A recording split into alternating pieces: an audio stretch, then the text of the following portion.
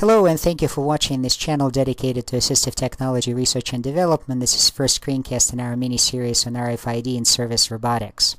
So let's start with the question, why RFID? Because it is one of the relatively inexpensive and widely available labeling technologies that service robots can use to reduce uncertainty in the environment. And we want to make it clear that we're not advocating here the use of RFID for consumer profiling and tracking. For example, RFID labels on individual grocery items, which many people and some consumer groups find objectionable. We're talking strictly about RFID for service robots. It can be used only by service robots. So let's take a look at 3 service robots that we have developed in our laboratory. You can find multiple examples of other service robots on the web. So the first one is RG, which stands for Robotic Guide for the Blind. So it was developed as a robotic guide for visually impaired individuals in structured indoor environments. So it detects these RFID, passive RFID tags through its RFID antenna. So the ID of each tag is sent to the antenna, and then eventually makes its way to the laptop on the robot. And that's how RFID is making its navigation decisions. And the local obstacle avoidance is done through this laser rangefinder. The next one is RoboCart, a robotic shopping assistant for the blind in supermarkets. So here's a picture in one of the local supermarkets. So it was based on the RG Pioneer 2 base. So we just took the RG base and mounted a shopping cart on top of it. And here's this RFID antenna. And it detects RFID tags. So right above is the RFID tag, one of the RFID tags that we were placing in the local supermarket when we were testing the system.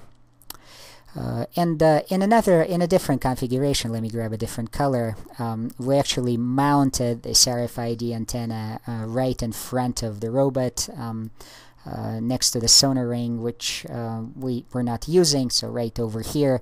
And it was used to detect very small RFID, passive RFID tags in RFID mats. So these islands of certainty.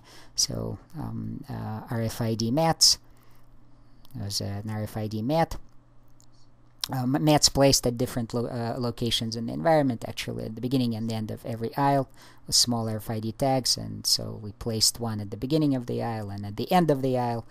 And so the robot was detecting those mats. And finally, iWalker rollator mounted navigation assistant for the elderly that we developed in collaboration with the company AT Sciences and the University of Pittsburgh. You can watch videos of iWalker on this channel. Just search for iWalker, and there's a couple of videos. So we basically took our experiences with RoboCart and placed a small antenna next to one of the back wheels. So here's an RFID antenna. And it was detecting the passive RFID tags in RFID mats. So here's an example of an RFID mat with several RFID tags embedded underneath it. The mat is really robust, and the tags are really robust, so you can step on them, you can jump on them, and so forth. So let's talk about reduction of uncertainty in the environment. So modern environments are indoor or outdoor, are very, very complex, tend to be complex and dynamic in nature, and uncertainty is one of the features of many modern environments.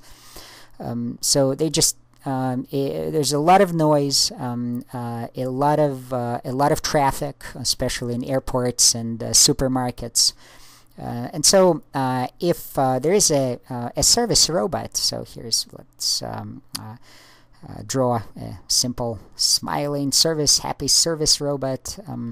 So if we place a service robot in one of these environments, so let me write it out, service robot, in one of these environments, then one of the fundamental tasks that this small guy has to do, or a big guy, depends on the service robot, is to reduce uncertainty. The objective is to remove uncertainty as much as possible, or reduce it as much as possible, because it is dangerous for service robots to get lost, become disoriented, because they are doing life-critical tasks designed to do. And one of the technologies available for uncertainty reduction is RFID, as we previously mentioned in the beginning of this screencast. Okay, so how can we instrument and represent the environment, assuming on the assumption that we're going to be using RFID? Okay, let's environment. Okay, environment. Environment. Okay, so environment is instrumented with passive RFID tags, and RFID tags correspond to high-level landmarks in a specific environment. And the service robot has a database of propositions.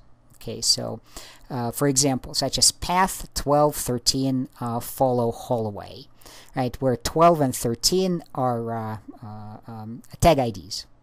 Okay, so or tag numbers. So, for example, this is the semantics of this is that when you see tag 12, if you want to get to tag 13, you need to follow hallway.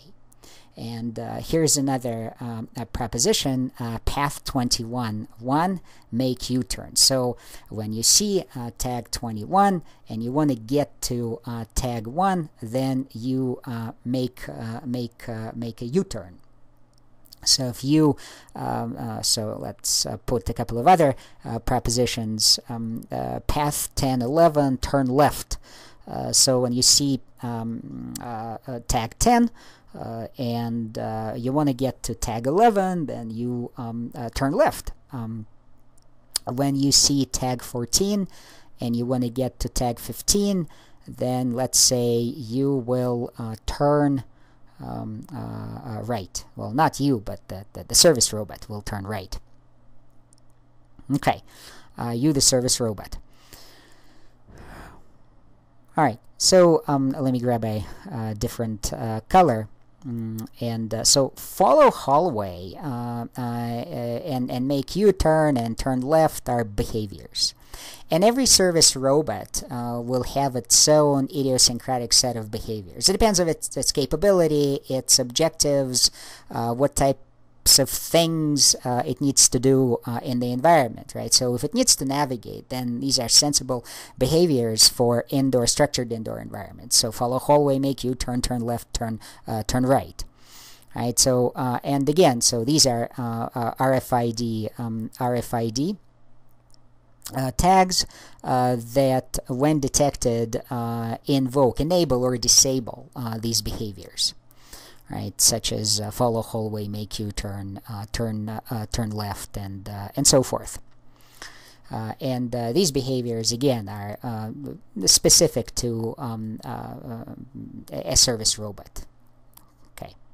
So how can we now? Let's say that we have the base of propositions. So the environment can then be represented as a connected graph, and we're not implementation specific here. So obviously you can convert these propositions into SQL tables in the SQL databases.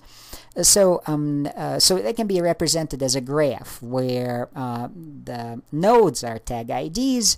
And nodes are connected by behaviors. So the graph is directed.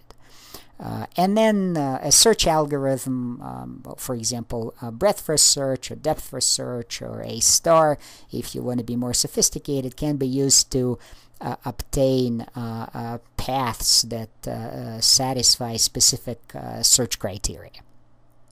So, so let's continue with the search with this graph example, right? I just grabbed a different color, green color. So, for example, tags 1 and 2 may be connected with the behavior follow hallway, right?